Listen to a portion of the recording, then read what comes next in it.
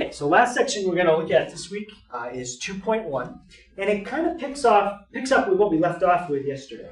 We talked a little bit about zeros or roots, and I gave you guys a formula you could use. It was b squared minus 4ac, and that works to tell you how many times a quadratic could cross the x-axis.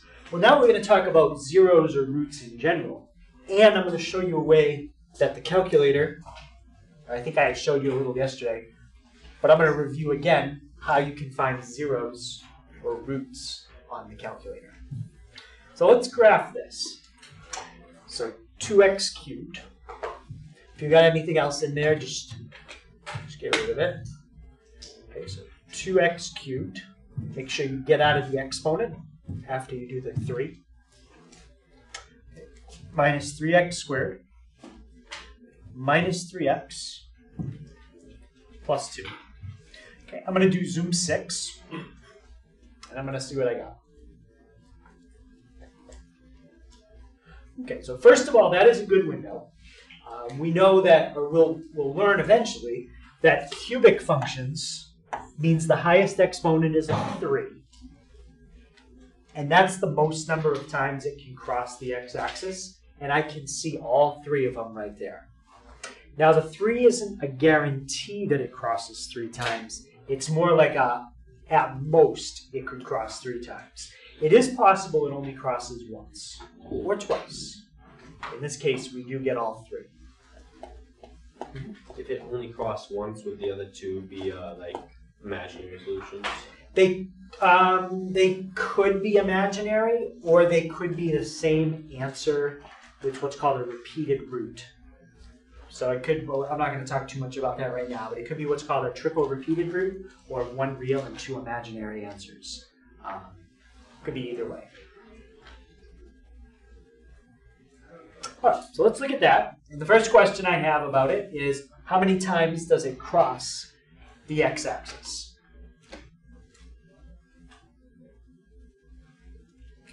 Yeah. Yeah. How many times? 3 times. Yeah, it's going to cross 3 times. So it does cross 3 times. Now, I'm going to graph something else. Actually, I'm going to do one more thing, and then I'll graph something else. Let me ask you this question first. What's the y coordinate? Like if you were to tell me either that point, or that point, and you gave me the coordinate, the y value of all of them would be the same. What's the y value anywhere that a graph crosses the x-axis? 0? Yeah, it's always 0. Yep. Because if you're crossing the x-axis, that means you haven't gone up or down. You're right on the x-axis. So it's the y value is always 0. Now, let's graph that. X plus 1 times 2x minus 1 times x minus 2. Don't get rid of what you have in there already. Just leave that. And put this below.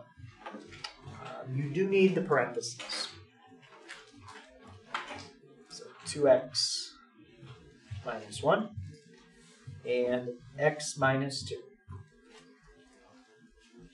Now, I want you to watch what happens when you hit graph, because if you left the other one there, you're going to notice something. So there's the original one. Here's the new one I just typed in. Okay, what do you notice?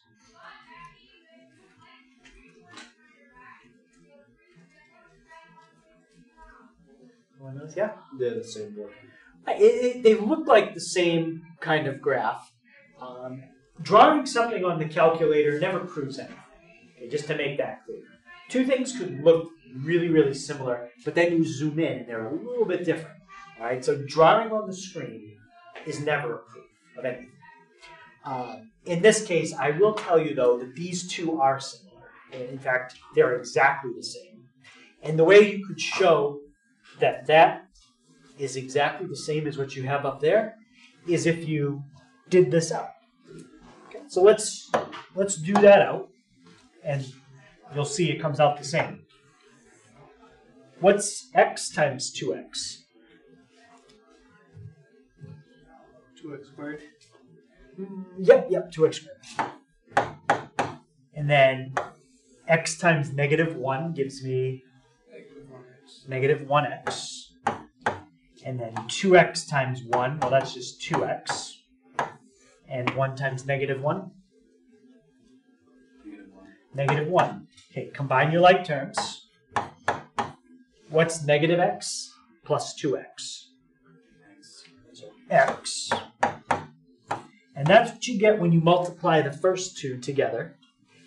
We still have the last one. X minus 2. Okay, let's multiply those together and see what happens. Okay, 2x squared times x. What's that give me? 2x cubed. So we get 2x cubed. And then 2x squared times negative 2. Minus 4x squared. Minus 4x squared. Good. Now do the x.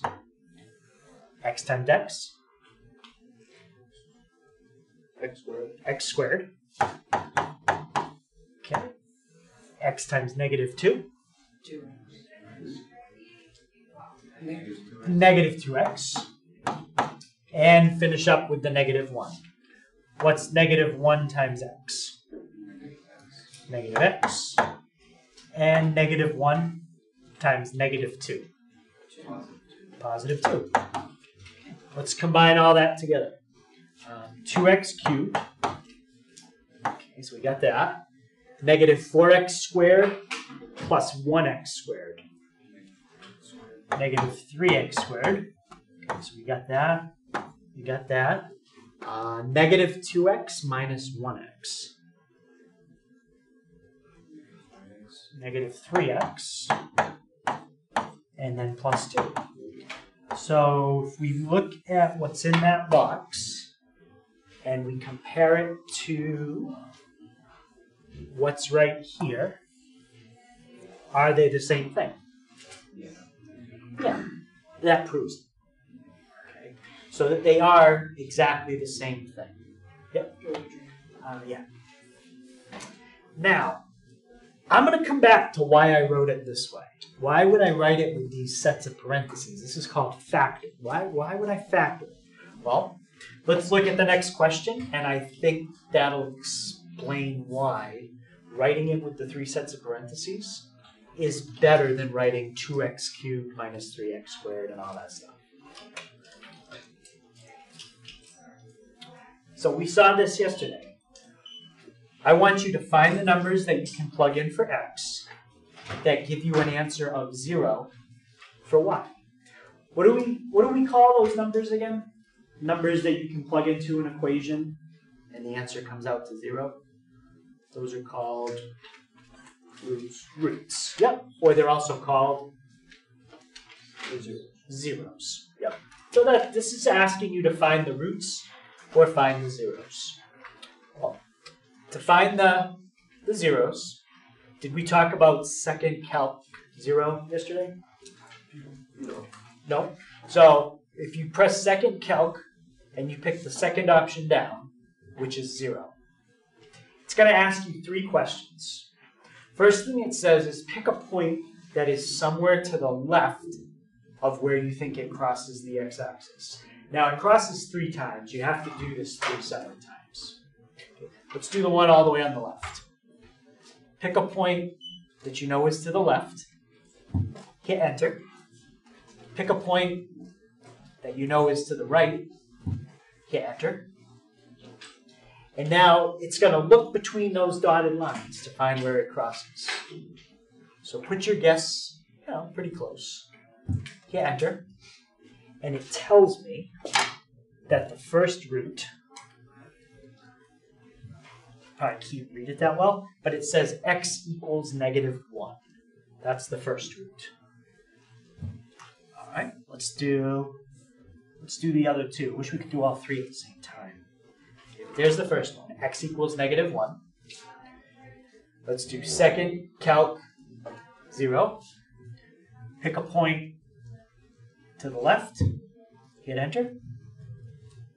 Go to the right, hit enter, and move your cursor pretty close to the guess. For the guess, move it pretty close. Okay.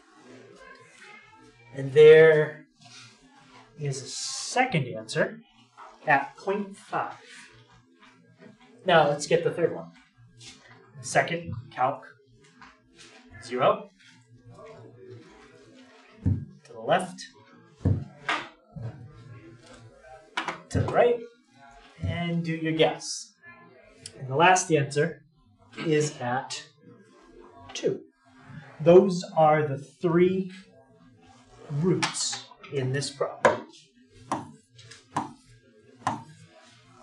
Now, let's scroll back up to what I had written in parentheses and see, I'll just write these numbers bigger so you can read them. X equals -1, X equals a half, X equals 2. Let's go back up to how we wrote it in parentheses. Does anyone see a connection between the 3 numbers that we just wrote down and what's up in the parentheses?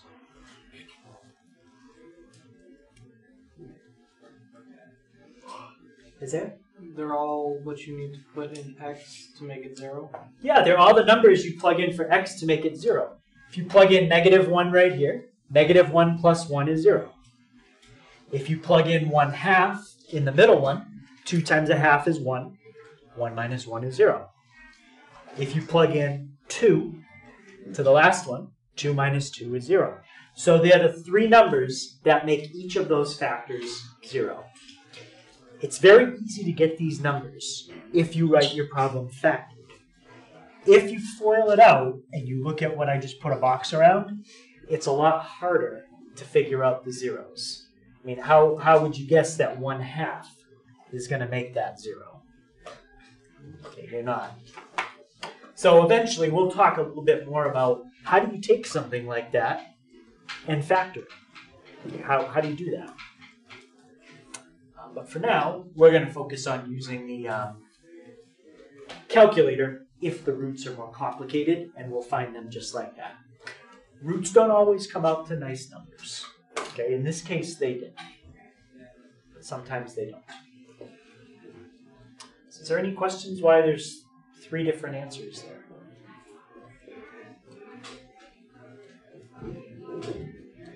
Okay. So, in that last problem, -1, 1/2, and 2 are the roots. So let's go with -1 for a second. If -1 is a solution to that equation, then that means if you write -1, 0, that's the coordinate of the y-intercept. So not only are these 3 numbers the roots, they're also the x values if you want to write the coordinate of the y-intercept.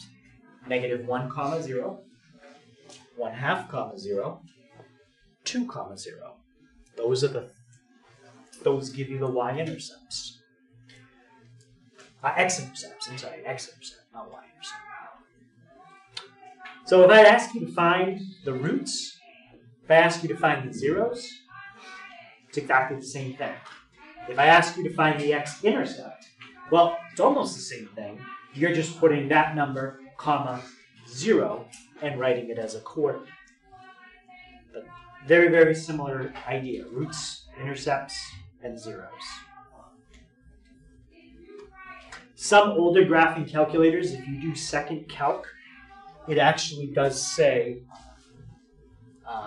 root right there instead of 0. My calculators all say 0, but different ones might say root. So any question on the idea of what a root is, what a 0 is, what an x-intercept is?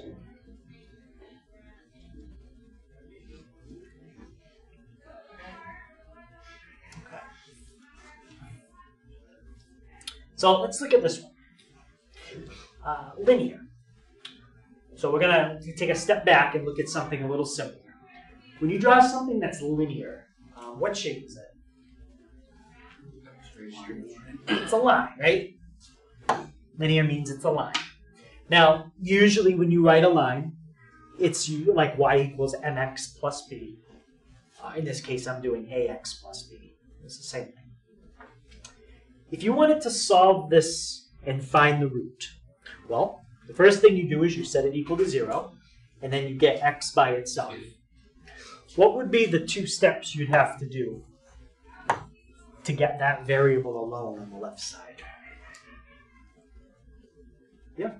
Subtract b and then divide a. Subtract b and then divide by a. So if you have a linear equation, like 3x plus 5 equals 0, and you want to quickly find the root, well, it's just the opposite of that number divided by that number. -5 thirds. And what you're really doing is just getting the x by itself. Let's try an example here. So here's a linear equation. 2x plus 3 equals 0. That's your a. That's your b. So what would be the root of that equation?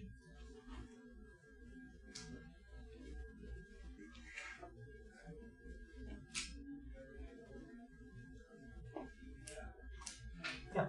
-3/2. Yeah, -3/2. You minus the 3, so it's the opposite of that number, and then you divide by that number. So -3/2. You could also write -1.5. Questions on that?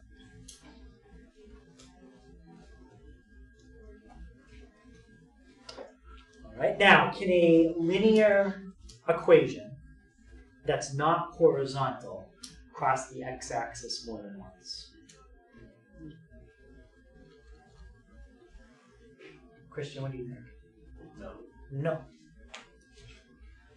Because if you're drawing a line, no matter how you draw it, it's vertical, I said not horizontal, vertical or on an angle, it can only cross the x-axis one time. So with linear equations, you only need to worry about one root. Okay.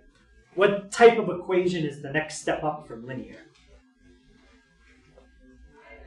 We studied these yesterday, yeah? Quadratic. A quadratic. So quadratic equations, a little more complicated than linear. Ax squared plus bx plus c. How many zeros, how many roots, how many x-intercepts, all the same question, can a quadratic have? Yeah, 2. Could have up to 2. Is there any other number of roots it could have besides just 2? Yeah. Could have 1, yeah. Or 0. Or 0. Yeah. Could have 0, 0, 1, or 2. Think of all the different ways you could draw a parabola. You could draw it like that, it never crosses. You could draw it something like that, it comes down, it just touches it and goes back up. That's 1. And then 2 would look like that. And you could flip those over too. Now, remember what we talked about yesterday with the discriminant. That's the b squared minus 4ac. The part under the square root in the quadratic formula, that's called the discriminant. I don't know if we already knew that or not, but that's the name of it. There's 3 different things that can happen. 0, 1, or 2 solutions. If the discriminant comes out to a negative number, you don't get any solutions. If it comes out to exactly 0, you get 1 solution. If it comes out positive, you get 2 solutions. Okay? And I think we wrote that down at the very end. It was the last thing we wrote down in class yesterday. Yep. So is there any questions on that idea of how the discriminant tells you how many roots you have? Yeah? I have a question about something else. It's quadratics. I don't remember if it's a function or not, but when the quadratic is facing left or right. So when it faces left or right, we're not dealing with a function anymore. And you wouldn't be able to write it in this format if it faced left or right. So it wouldn't technically be considered quadratic anymore. Yeah. Quadratics can either be a parabola that faces up or opens up or opens down. Opening left and right wouldn't be quadratic. Okay, let's try this one. So it says to solve, but it says approximate. Well, if it didn't say approximate, what can we use to solve an equation exact, where the highest exponent is a 2? What formula can you use? Yeah? Quadratic formula? Right, you could do quadratic formula, and that would give you the exact answer, like 2 plus or minus square root 3 over 7, okay, something like that. But this doesn't say it wants an exact answer. Approximate is okay. And the graphing calculator can give you an approximate answer. It can't give you the exact, but it will give you approximate. All right, we're going to solve for the roots. Generally, what do we get an equation equal to when we're trying to solve for roots? Yeah, we want to get it equal to 0. So there's two ways you can get it equal to 0. Either put everything on the right or put everything on the left. It won't change the answer to the zeros. You'll get the same answer either way. Picture might look a little different, but the answer will not be. So, Jane, how do you want to do it? You want to put everything on the left side, or you want to put everything on the right side? Right on the left side. Put everything on the left side? Okay. So, if you moved everything to the left side, what would you have over there? 2x minus, or 2x plus 2x minus 1. So, yeah, you're going to have a plus 2x and then a Minus 1. -1. Yep. So you add the 2x and then subtract the 1. Okay. Now let's graph it. Okay, so we've got, clear out anything else we got in there. 2x squared plus 2x minus 1. Okay, so my first question is, how many zeros does this equation have? Yep. 2. Yep, it has 2. So can somebody remind me, what are the buttons that I press to find the 2 zeros? I got to do one at a time. I'll do the one on the left. Someone else can do the one on the right. That would be helpful. So it's second calc. Second calc, yep. And you go down to 0. Go down to 0, yep.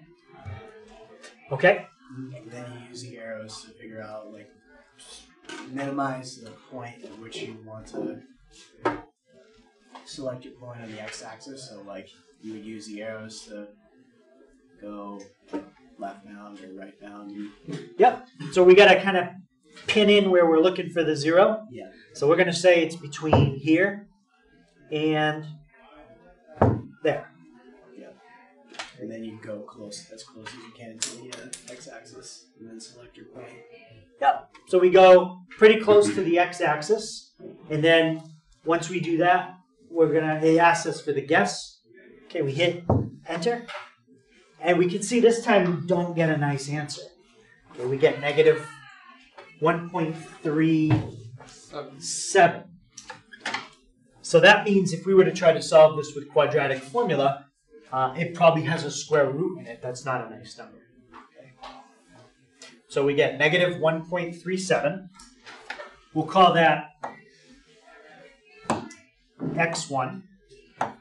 And then x2 would be that root over there. Does anyone have the second root? Yep. 3.366. So I'm going to say 67 then. I'm just going to round it to 2 decimal places. On the test, it'll say where to round. So if you're not sure, you can always ask. But in general, 2 decimal places is pretty good. Sometimes we do 3, but I'd say 2 is pretty normal. Any questions on that?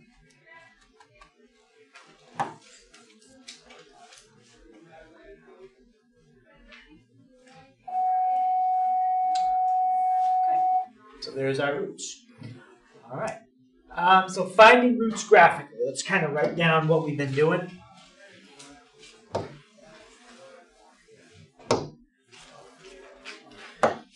So you press second, and then calc, and then you choose option.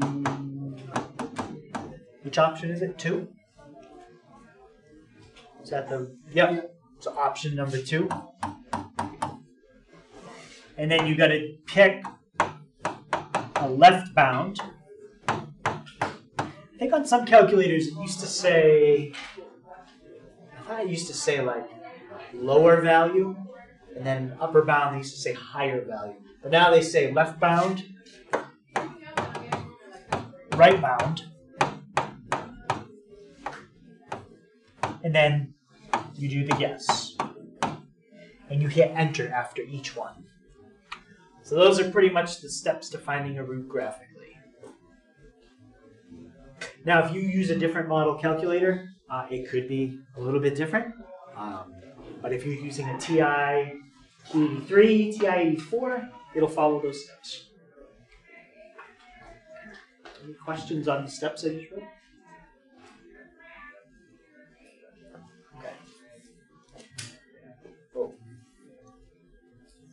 Graphically. Okay, let's try this one. It says again to solve approximately. We couldn't even solve this with the quadratic formula if we wanted to. Why not? Like, why couldn't you use quadratic formula on that? Yeah, It's a cubic.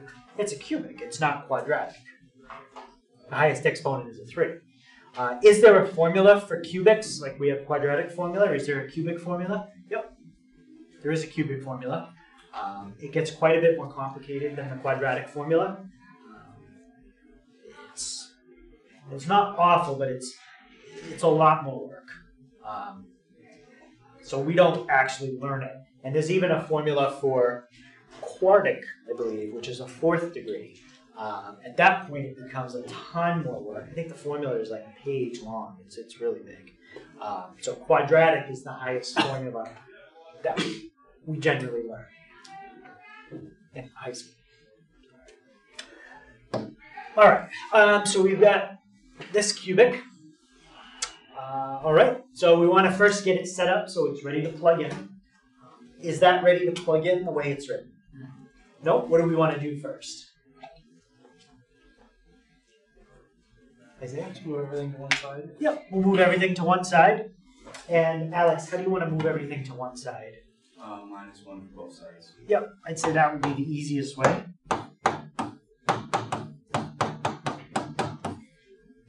Notice you're missing the squared term. That's fine. There's no rule that says you have to have every single term. You've got the cube term, missing the squared term, linear term, constant term. Still a cubic. Now, earlier I said a cubic can cross the axis up to how many times? 3. It's not a guarantee that it's going to cross 3 times. Just like when it's a quadratic, it's not guaranteed it crosses twice. It might only cross once.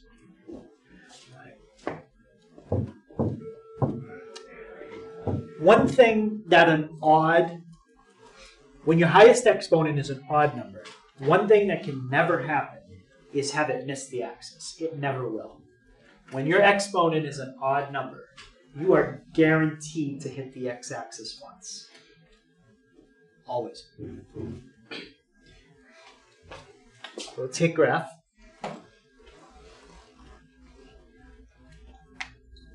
Okay, and this time it's a cubic, but we only hit the axis one time. So cubics can kind of go like this and start to turn back on themselves. That's how you can get 3. Or sometimes a cubic starts to try to turn, never really turns, and it just kind of keeps going on its way. And that's what this one does. So what does that mean about the answers? Well, it could mean that we have what's called a repeated root 3 times. Or we have one real answer, and there are 2 imaginary. We could look into that and try to figure it out. That's not really the goal right now. We're just going to solve for the roots. So Raina, can you remind me again, what do I press?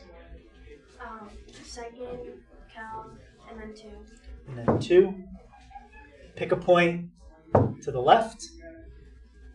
Pick a point to the right. Do your 0. And again, it's not a very nice answer. That is the root. 0.45. Any questions on how I got 0.45?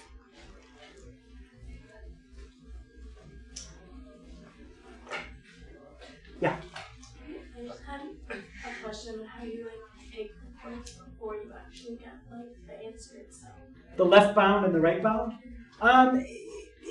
It's pretty random. I'll probably do it a little different every time. I just make sure that I know that I'm somewhere. There's the root.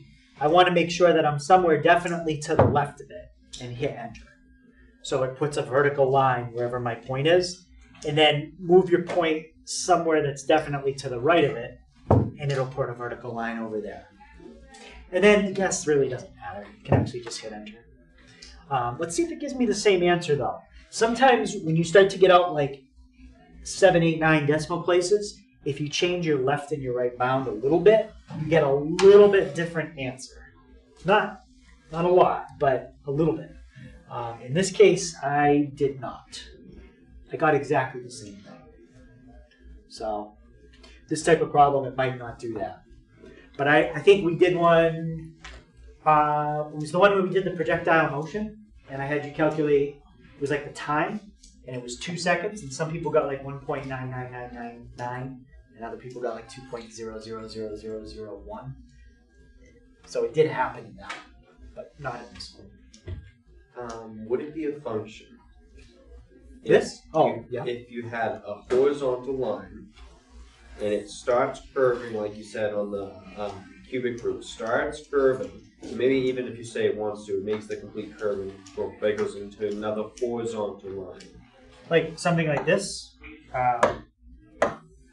But perfectly like that, just perfectly horizontal. Would that, if it was above the x-axis, still be a cubic root because it's not hitting the x-axis?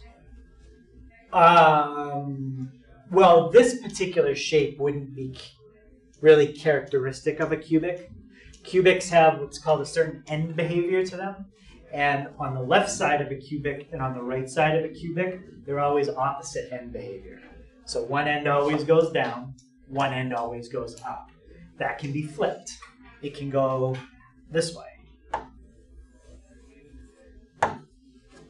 That's the reverse. So this side, the left side is down and the right side is up. If a function starts to level out and be horizontal and not really be going up and down a lot, that wouldn't be characteristic of a cubic. We do have a function that looks like that. It's a trig function. It's the inverse tangent function. If you graph that under a trig window, I think it looks kind of like what you were saying.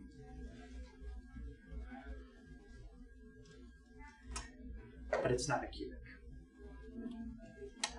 That's the closest function I can think of that looks like what you said.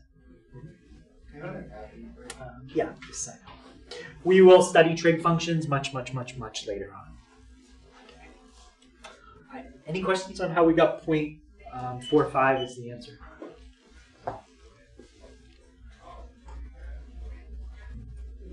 Okay, so a little bit about third degree polynomials.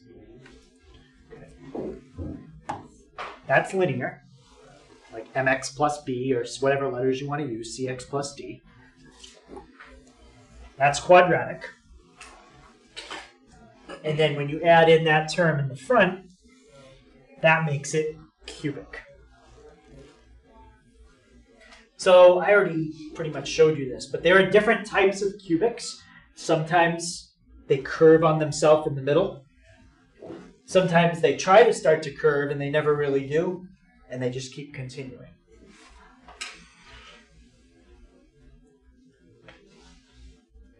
But they always look pretty much like one of those four types of graphs. The turn can be steeper, like it could do something more like this. That's fine.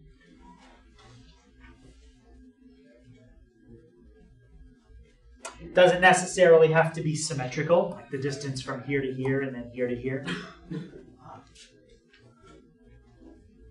But that's the general behavior of a cubic.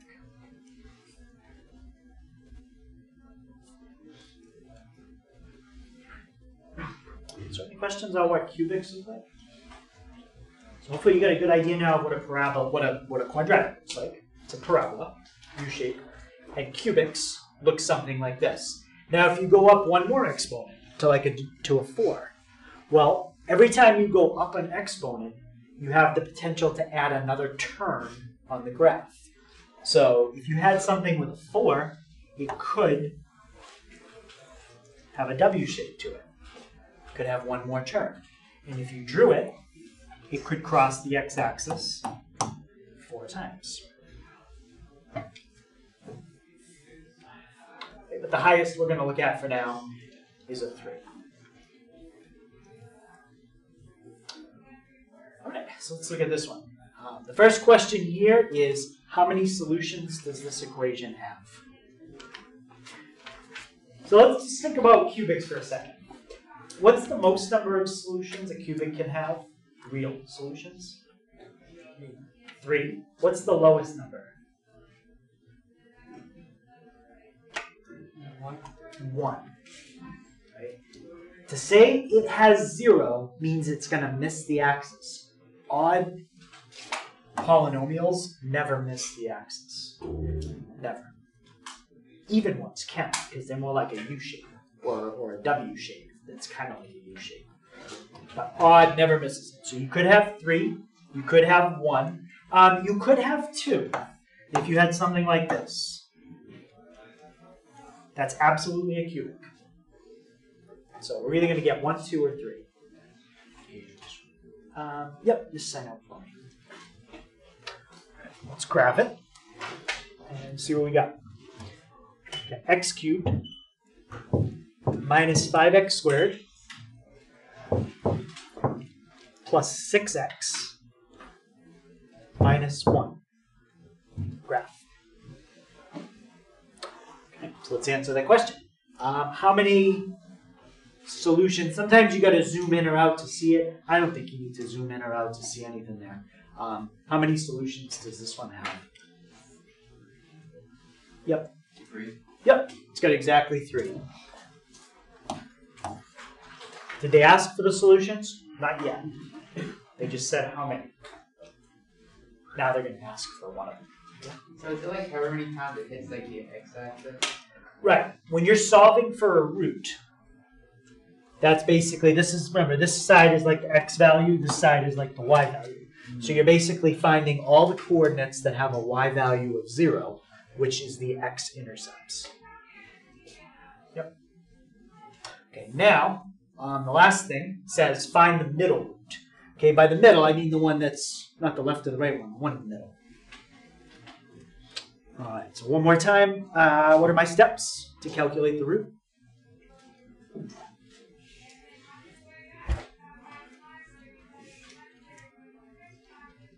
Second calc. Second calc, yep. And then option 2. We never use option 1 in here. I don't even really know what option 1 is. Calculate a value. Oh, I can plug in a value for x, like 1.5. And it tells me the y value. So it's like if you plug 1.5 into the formula. We never really do that. The only options we use in here are 2, 3, 4, and 5. 6 and 7, those are derivatives and integrals. that's not something you learn in pre-calc. If you take calculus, you would possibly use those. All right, so option 2. Okay, and again, pick a point to the left. Pick a point to the right. And we'll do the guess. And I want to see if everyone gets exactly the same answer that I do. Okay, because everybody's left and right might be a little different. So I'm just curious to see, do we all get exactly the same thing or no? Okay, so when I did it, I got 1.5549581. So mine ends in 9581. Did everybody's end in 9581? Okay, so it seems like with the root, let me just kind of make like a huge thing. Let's go like way to the left. So it's way over there. Let me go way to the right. Now, I basically trapped everything I can see on the screen in those dotted lines. So I don't know what's actually going to happen here. Let me put my guess pretty close. And I still got the same thing. So it seems like when you're finding a root, no matter where you put the left and the right bound, you're going to get the same answer. All right.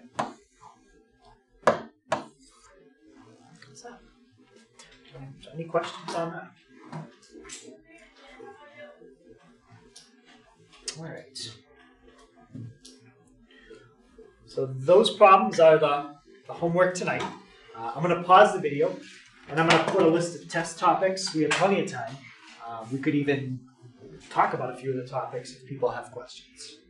But let me pause the video here.